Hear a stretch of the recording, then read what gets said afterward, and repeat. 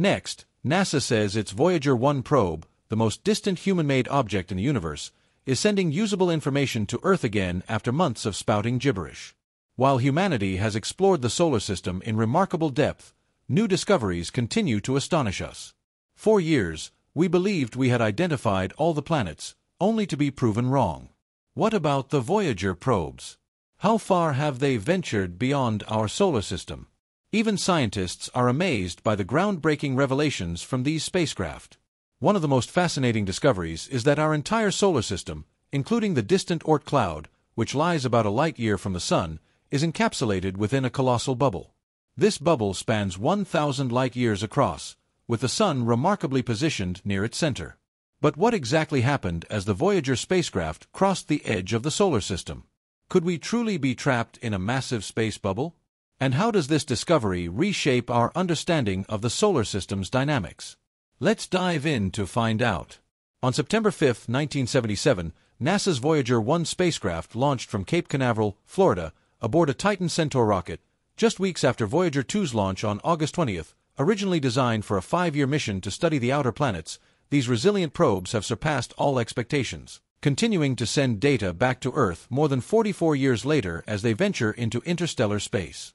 The Voyager missions capitalized on a rare planetary alignment that occurs once every 107 years, allowing the spacecraft to perform gravitational slingshots from one planet to another, conserving their limited fuel. Despite launching second, Voyager 1 was the first to reach Jupiter and Saturn, focusing on these planets while Voyager 2 explored Jupiter, Saturn, Uranus, and Neptune. Over a decade, the data transmitted by the Voyagers has profoundly shaped our understanding of the outer solar system, earning their place in textbooks and media alike. As a unique touch, each spacecraft carries a golden record, a time capsule of Earth sounds and music intended to communicate with potential extraterrestrial life. As of January 2024, Voyager 1 is approximately 14.9 billion miles, 158 times Earth's distance from the Sun, from our planet, making it the farthest human-made object in space. Voyager 2 achieved a major milestone in November 2018, becoming only the second spacecraft to enter interstellar space following Voyager 1's breakthrough in August 2012.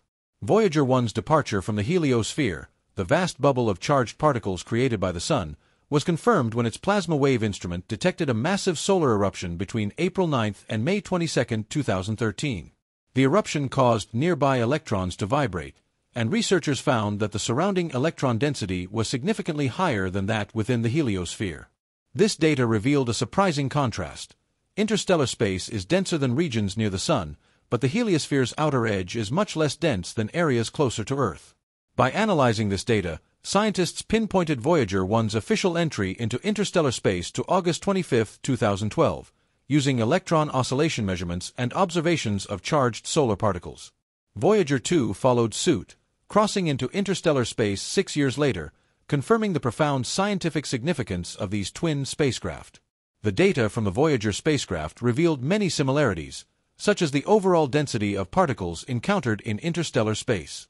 However, their journeys revealed notable differences, sparking new questions about the Sun's trajectory through the galaxy. Outer space continues to defy our expectations, and Voyager 2's observations as it crossed the heliopause, the boundary between the heliosphere and interstellar space, are shedding light on some of the solar system's greatest mysteries. To understand Voyager 2's groundbreaking findings, it's essential to first grasp the Sun's dynamic nature.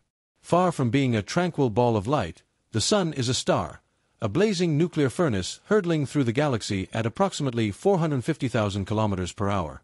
Its surface is a tangled web of magnetic fields, driving a continuous flow of electrically charged particles known as the solar wind. This solar wind streams outward in all directions, carrying the Sun's magnetic field across vast distances. Eventually, the solar wind meets the interstellar medium, a region filled with remnants of ancient stellar explosions. Much like oil and water, the solar wind and the interstellar medium don't easily mix, creating a boundary called the heliosphere. This vast bubble, powered by the solar wind, extends roughly 11 billion miles from the Sun, encapsulating the Sun, all 8 planets, and a significant portion of the solar system's outer regions. Strange, isn't it? But it's the kind of strangeness that works in our favor. The heliosphere acts as a protective shield, guarding everything inside, including us, from the galaxy's most dangerous radiation. Without it, life as we know it would be exposed to potentially catastrophic hazards.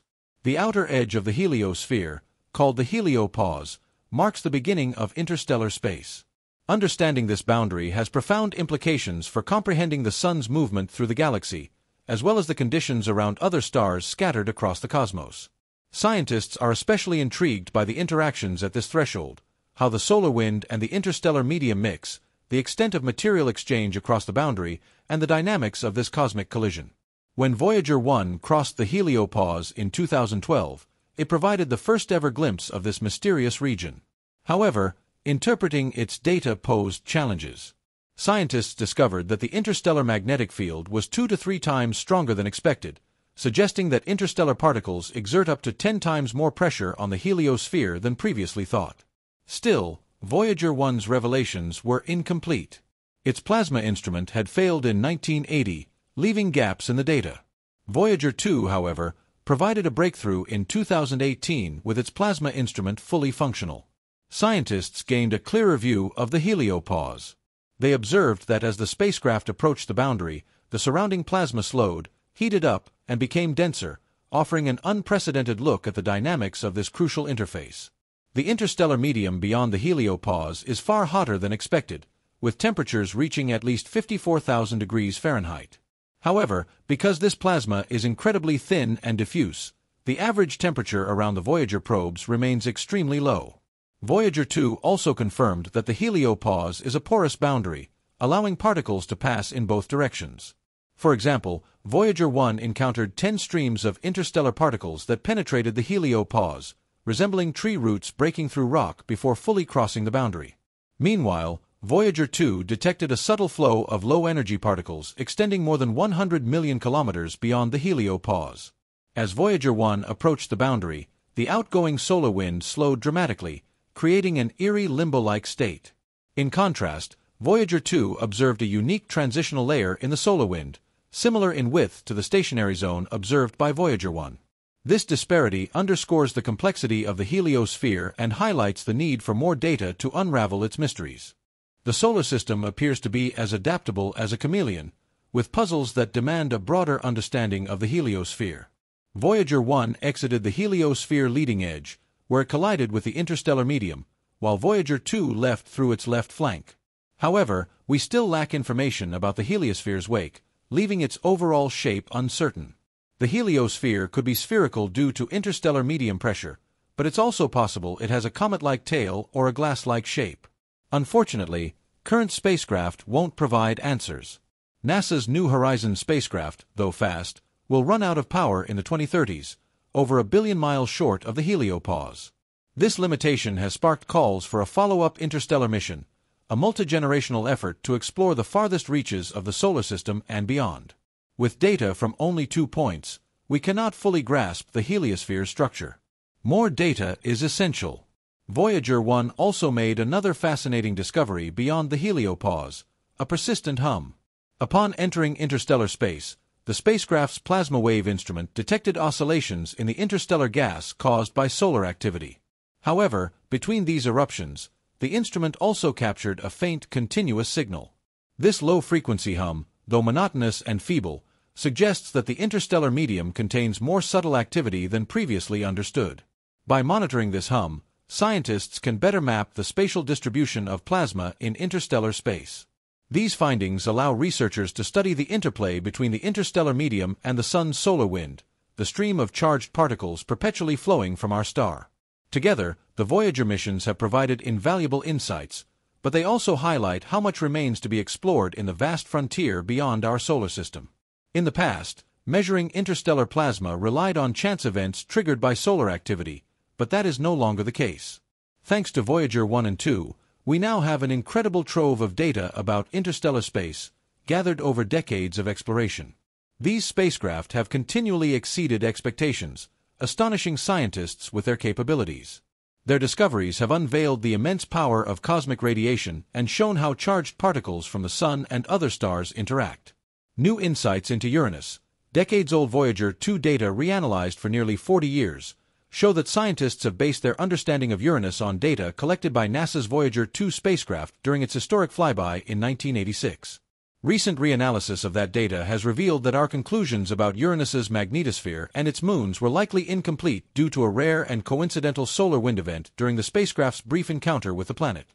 When Voyager 2 flew by Uranus, it captured groundbreaking data, including the discovery of new moons and rings. However, its observations of the planet's magnetosphere, a protective magnetic bubble shielding Uranus from solar wind, were puzzling. The magnetosphere appeared unusually empty of plasma, leading scientists to believe Uranus had a magnetosphere fundamentally different from other planets in the solar system.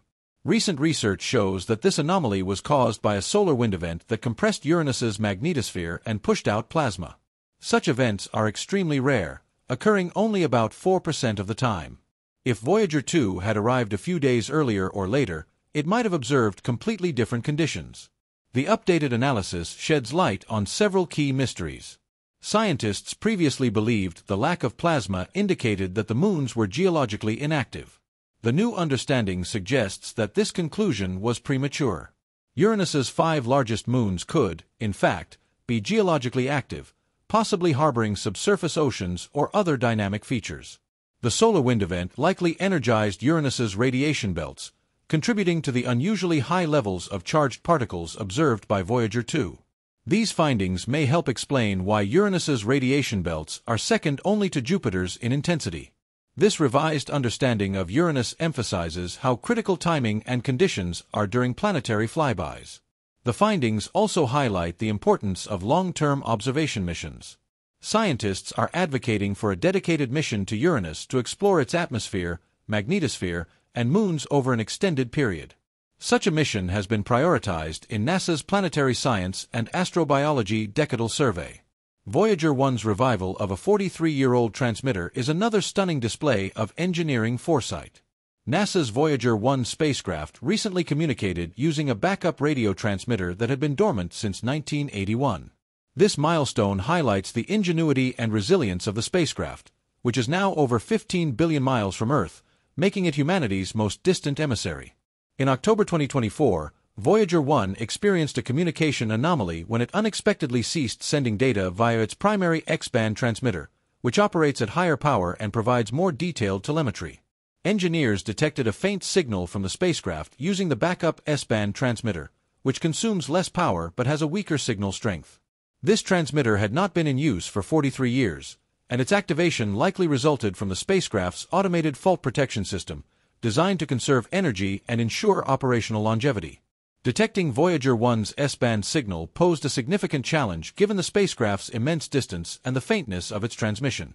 Using its highly sensitive array of antennas, NASA's Deep Space Network managed to capture the signal, verifying the spacecraft's operational status and enabling the team to maintain communication. However, the S-band system, designed as a backup, lacks the capability to relay detailed telemetry, limiting the mission team's ability to assess Voyager 1's full health and performance. This incident highlights the exceptional foresight behind Voyager's design, which incorporated redundancies for critical systems to ensure long-term mission viability. NASA engineers are now carefully evaluating the potential to reactivate the X-band transmitter, a crucial tool for transmitting detailed data while minimizing risks to the spacecraft. The event serves as a powerful reminder of the complexities of deep space communication, where even minor malfunctions demand meticulous troubleshooting due to the nearly 2-day round-trip signal delay for communication commands and responses. How far will Voyager travel in a billion years? In a billion years, the Voyager probes will have journeyed far beyond the realms of the solar system into the vastness of interstellar space. By that time, Voyager 1 and 2 will be unrecognizable as they continue to drift, their instruments long silent due to their power sources running out. However, they will still travel through the galaxy on a path that will eventually take them 50,000 light-years away from the Sun, across the Milky Way. Voyager 1 is currently heading toward a distant star called AC plus 793888, and Voyager 2 is on a trajectory toward Ross 248, a star in the Andromeda constellation. However, these stars will only come close to the probes in tens of thousands of years. As the Voyagers continue their journey, the most exciting revelation in the next 3 to 5 years will likely be something we can't even imagine yet. But if you're feeling adventurous, take a guess, you might just be right. If you enjoyed this deep dive into Voyager 2's journey, don't forget to like, subscribe, and click the bell for notifications on our next episode. Thanks for watching, and we'll see you next time.